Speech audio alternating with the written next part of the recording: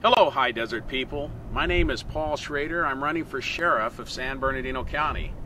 Right now I am up in Hesperia, out in the desert, and if you're interested in helping out on my campaign, please go to www.sheriffpaul.net. You can contact me at sheriffpaul@charter.net, or you can give me a call at 909-732-6964.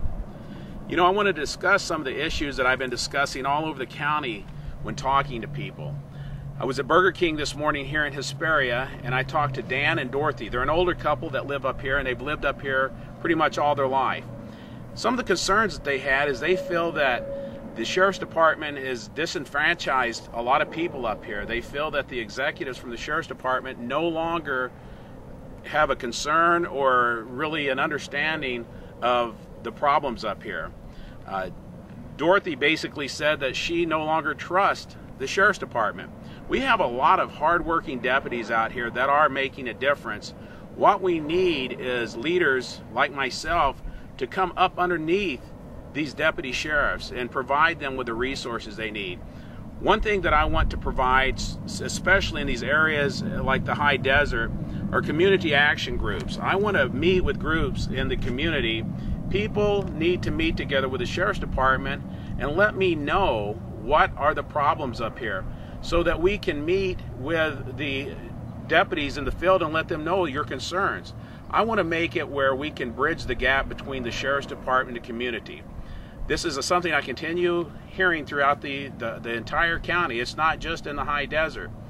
Another thing that I want to talk about is transparency.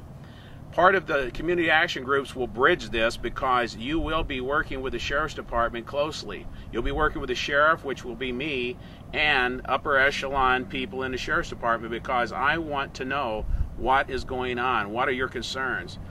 And so the transparency part of the department will be opening the department up to the community. Basically, what's that mean? It means that the jails will be open to people to be able to come in, find out what's going on in the jails. All the books will be open. Ride-alongs, if you want to come on a ride-along, if you want to find out what's going on in the Sheriff's Department, we will not compromise investigations, and we will not compromise the Peace Officer Bill of Rights if there's some kind of investigation going on with some of our staff.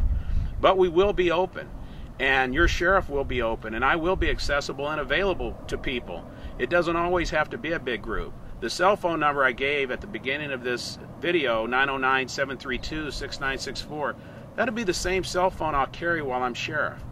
I just truly have a heart for openness and transparency, and I believe that's a disconnect that I'm hearing all over the county and what's happening between the department and the county.